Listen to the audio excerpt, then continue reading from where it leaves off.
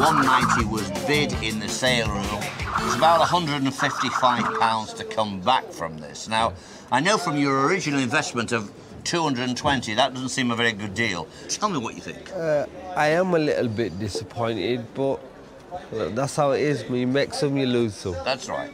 Welcome back. This is Hunting for Cards at Sandown Toy Fair, and what a busy day it was. There was a massive queue and it was jam-packed inside with people. So let's kick it off with some cardboard. Here we go. There's lots of wax packs on this stall. Very good stuff. Star Wars, A-Team. It was Masters of the Universe as well, which I saw. I did ask how much the Return of the Jedi packs were, and the guy said I think it was £7 each, or could get the art set of 4. But then he mentioned about the bubblegum being removed, and that just got me kind of thinking that, well, they've been opened, and you know, just put me off a little bit.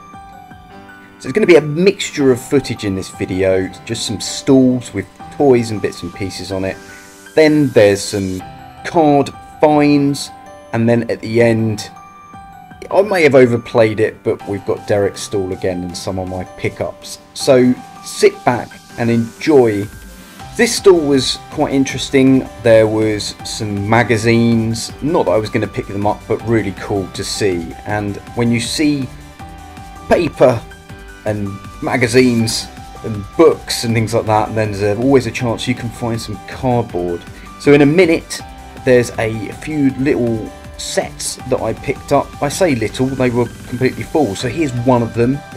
It looks like motorsports. I'm not really too sure who these people were. Very nice cards though, maybe something that I missed or should probably learn about. Now here's a great set of cards. Rothman's 1984. It's got £60 on, but there are some absolutely fantastic footballers in this set. Maradona's on the front, Ozzy Ardiles, I think there's a Pele in there. And then there's this set as well, who's got Stanley Matthews on the front. That was one of his later cards in the 30s. So I'll come back onto that Rothman's one in a minute as well after these, which also had a Fred Perry card in. Prices were a little bit high. As I say, this one had £60 on the back. I think it's about £30 or £40 on eBay, but fantastic cards.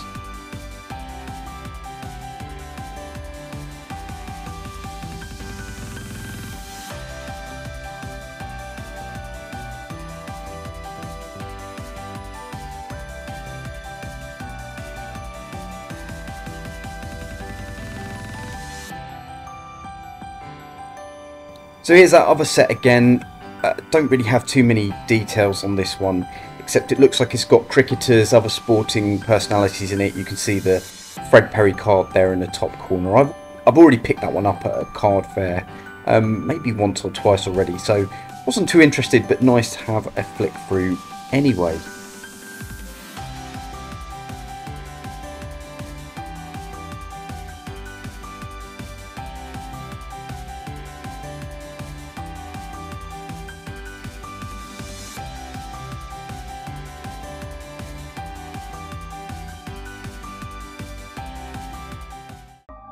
So moving on to some of the other stalls.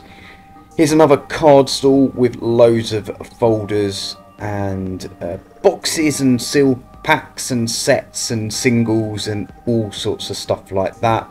Lots of interesting bits and pieces. Varied pricing, some of it expensive, some of it not too bad.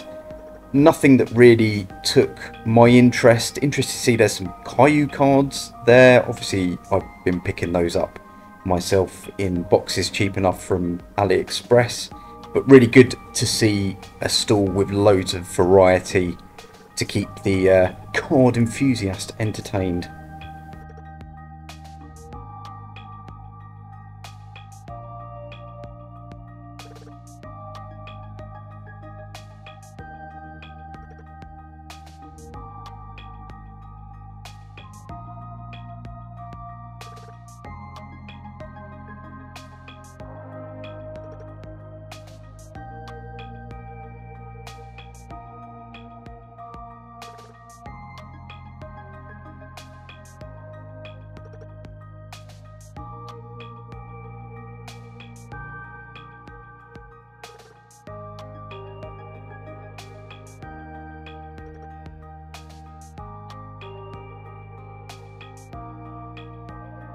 So back on the move again, a few more stalls, lots and lots of trains and cars and stuff like that at Sandown as well.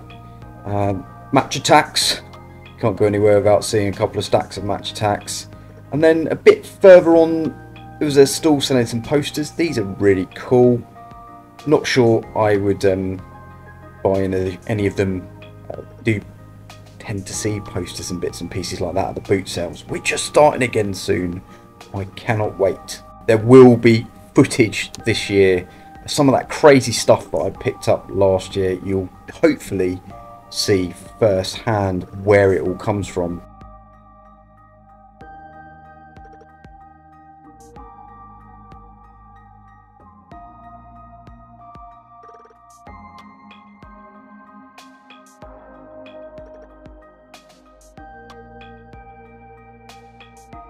So just coming up to this stall on the left, I didn't get any footage, but I just saw out the corner of my eye some Doctor Who CCG cards.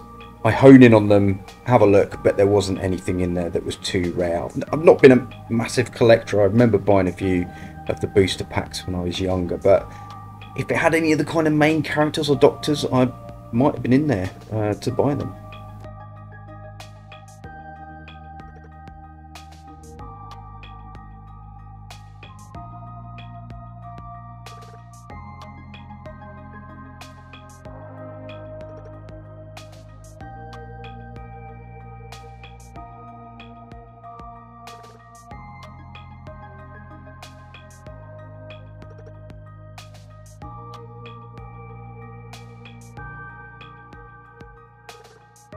So coming up, when I finally managed to get to this table, trying to take my eyes away from the vintage Star Wars toys, there's some Pokemon cards. Nothing that really interested me.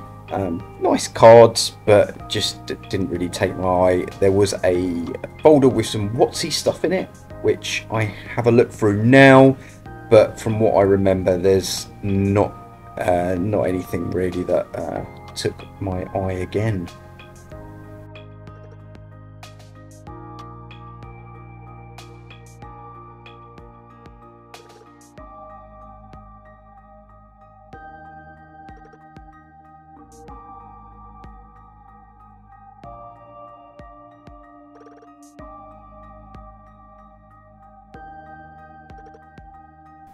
So as you probably noticed going through here, just really commons, uncommons, maybe a few rares. I didn't remember seeing any holographics.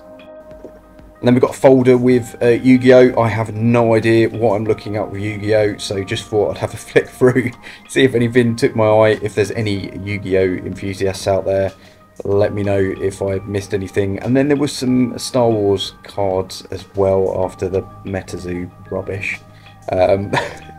But newer Star Wars cards, I think after all of the Cypher stuff, nothing that that I was really after, and I probably got some of this in those folders from the other day.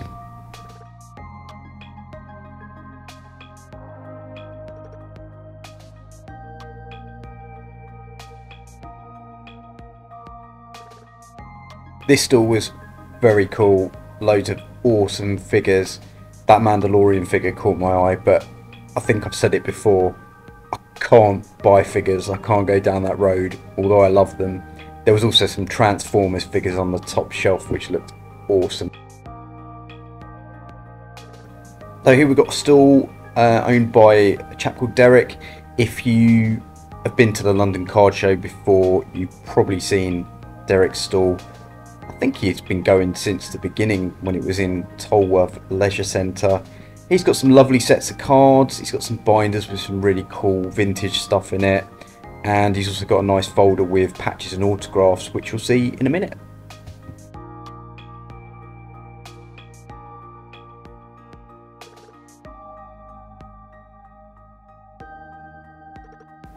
So I didn't buy anything from the stall on the day. I'd always like to have a look through some of the stuff though. One thing that does catch my eye, you might have seen it in the clip before, is the WWF, I think it's like 91 set that's at the back. It's got the Undertaker rookies in it. I love that Daredevil patch at the top, but I've already got one of those.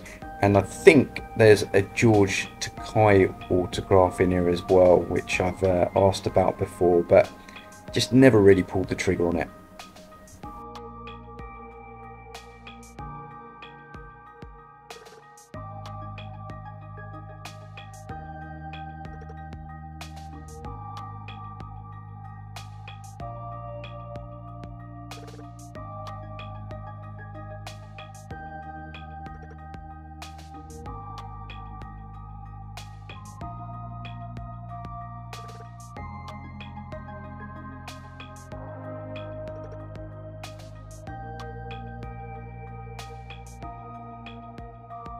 Also then have to point out this ridiculously small Sharon Osbourne patch.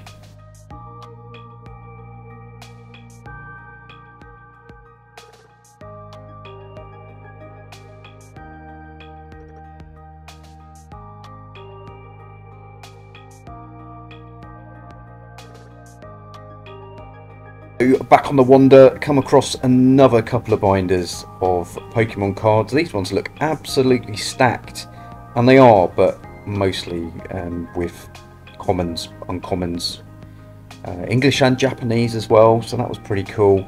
But yeah, nothing that really stood out, no kind of proper holographic rares or, you know, anything like that. So didn't spend too long looking through those.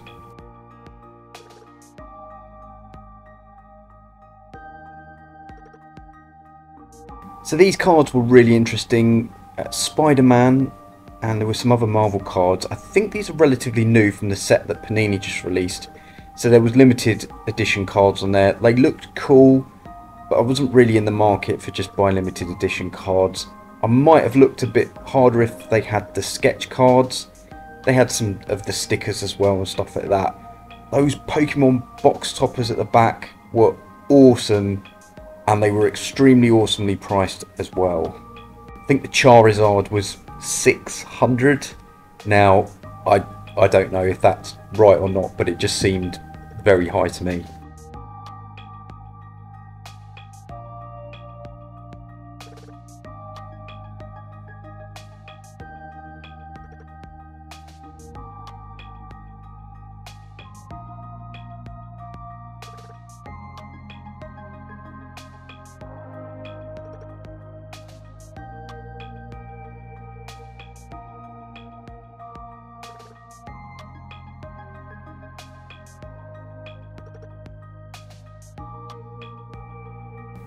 And then in the back of the binder, there was loads of the Star Wars widescreen cards. I think they were like £1 each as well, which again might be a little bit expensive. I just can't imagine that set is that kind of desirable and that expensive. There we go, there it was, 600 on the back. Little sneaky peek of the price.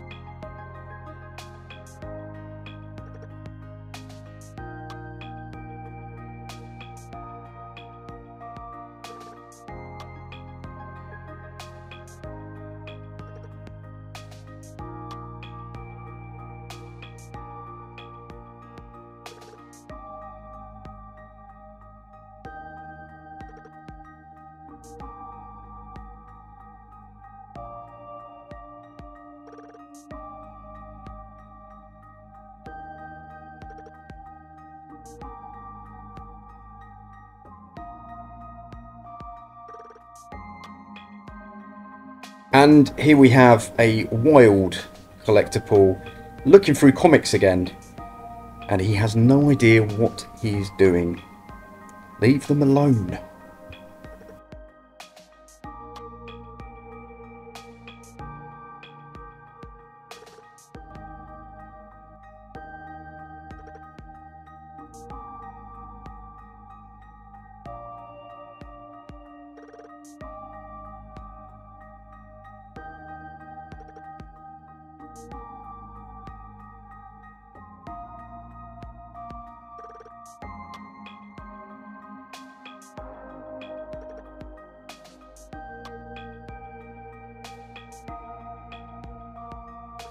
Some more really cool toys, which I should definitely be avoiding, Transformers and stuff like that. And we are coming up to the binders again very shortly.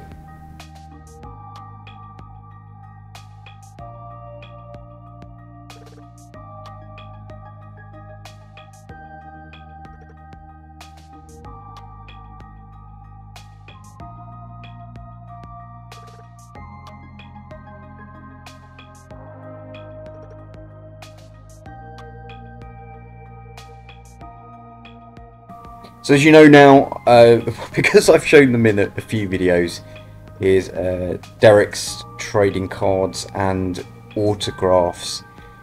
And I just have to spend ages digging through these. There's just so many, and I find so many cool cards every time I look through them.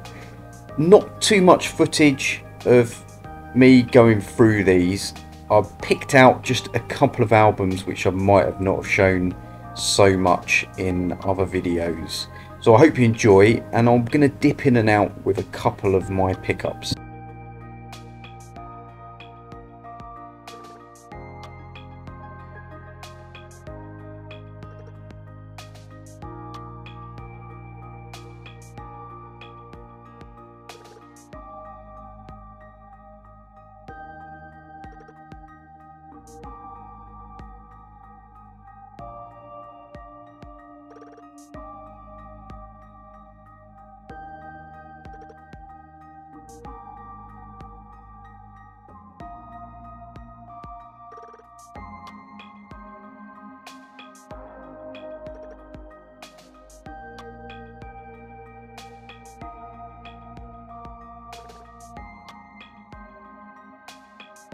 So I'd never seen these before, don't know how I missed them, but there was some of the Crocodile Hunter cards at the back.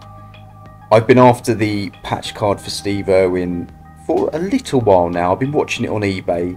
It fluctuates in price massively, but it's relatively accessible. There's normally like one listed a month, but I thought for £25 I'm going to snap up the patch card. I've seen it go for around 20-25, but I've also seen it go for about 80. I was also interested in the Terry Irwin autograph. I mean, if you had a Steve Irwin autograph, that would have been gone. I would have had that. £50, about right, so I'd left that one in there. So whilst I flick through a couple more binders, I'll go through a couple of pickups. Got this Richard Dormer, Beric Dondarrion from Game of Thrones. This one was £15. He was great in Fortitude as well, so I think that was a quality pickup. And then Johan, I'm not going to butcher his name, so I'm not going to say it anymore, but he played Lemon Cloak, which was a lesser character in Game of Thrones, but I think he is also in Vikings at the moment, which is another great show. And I paid £10 for that one. And don't they both have great autographs?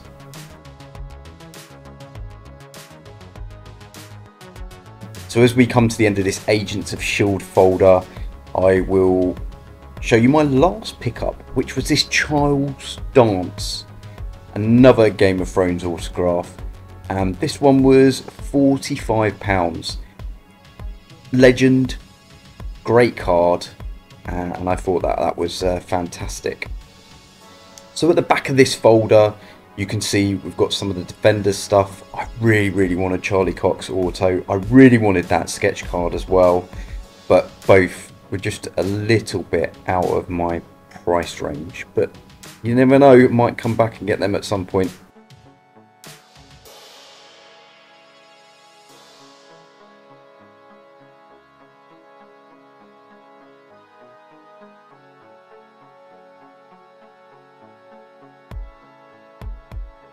So we're not too far off the end of the video, and here was some of the other stuff that I was interested in.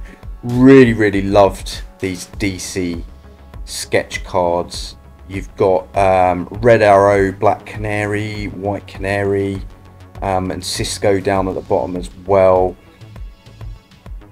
You wanted about £50 each, which I think is a little bit on the expensive side. I'm pretty sure on eBay they go for around 30, and I don't think they're actually big sellers. Then they're not the most popular TV series or films or anything like that, so I'll probably try and look for those somewhere else. But fantastic to see.